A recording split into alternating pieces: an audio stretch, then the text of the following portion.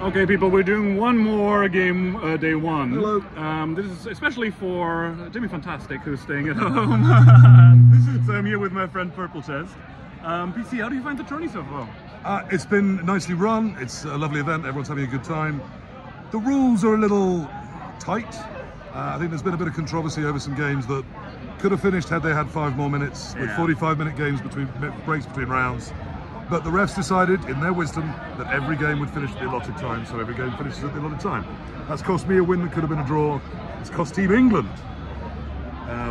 So, you know, the rules are the rules. I accept that. But it's going well. I'm having a good time. I mean, I talked to the refs last night, and they, in their team, decided we're going to be strict because we have to have the same rules for every round. Yeah, they're 100% wrong. And if you make an exception, but they get to make the rules. I mean, at our tournaments we usually play, we are usually all like, okay, first game goes into lunch, play into lunch if you want, and the second day is stricter, but here they want to treat every game the same. Yeah, I mean, if it had been me, I'd have said 10 minutes on every game, maximum. I think there's space in the schedule for that.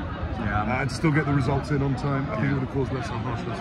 But the refs get to make the rules. So whilst I was grumpy at the end of game one, and again, I've said this before on the podcast, I think if you draw a game because you've run out of time by about 5 seconds, and you're not grumpy, then probably you shouldn't have come.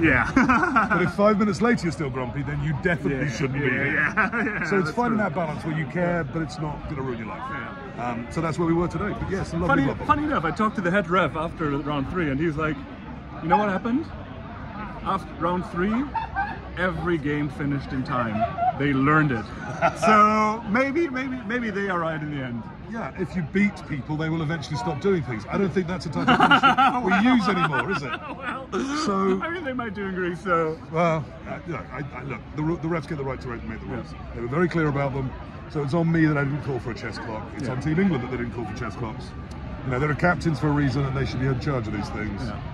I do think that for the Eurobowl, where there's 8, really a non-playing captain might be the way forward. We can really keep an eye on those times.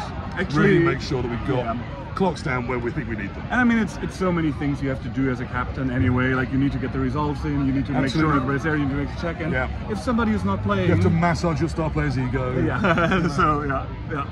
So what do you think about the event in general? Like, I think the event's been really well run. It was great this morning. There wasn't too much waiting around. There was plenty of time in the schedule. At all times, you never felt rushed to your next round. The draws have come out on time.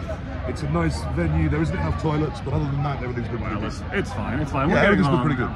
Speaking of captain's duties, I'm seeing that my teammate is calling me, so I guess I need to pack up the Ladonians and go. Nice to see you, Timo. Good seeing you, PC. Check in with you. Cheers. Bye bye.